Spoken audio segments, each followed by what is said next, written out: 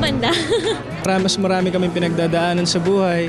Sa kauna-unahang pagkakataon, ang baliktambalan na Chris Bernal at Aljura Brenica sa GMA na prinsesa ng buhay ko ang nasampulan ng teknolohiyang high definition.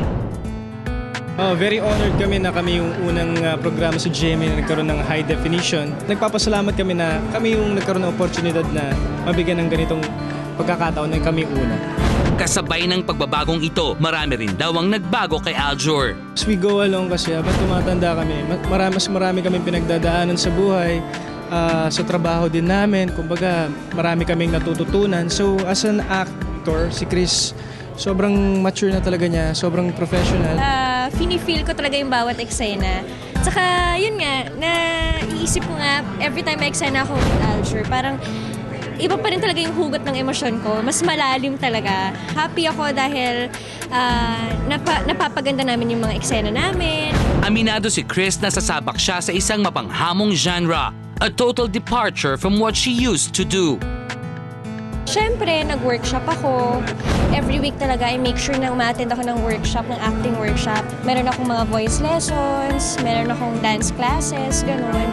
So talagang nag-aral ako. Ako, sa totoo lang, sobrang nape-pressure ako kasi unang-una, kasama ng GMA yung Yvonne dito.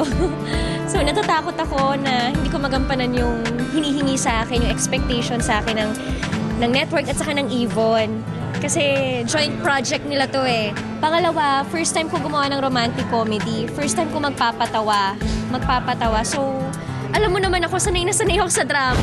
Kumusta namang katrabaho si Renz Fernandez? Nakakatuwa si Renz kasi as first project niya, may kita mo sa kanya yung talagang yung dedikasyon niya sa trabaho. Gusto niya mag-excel siya dito sa show na to.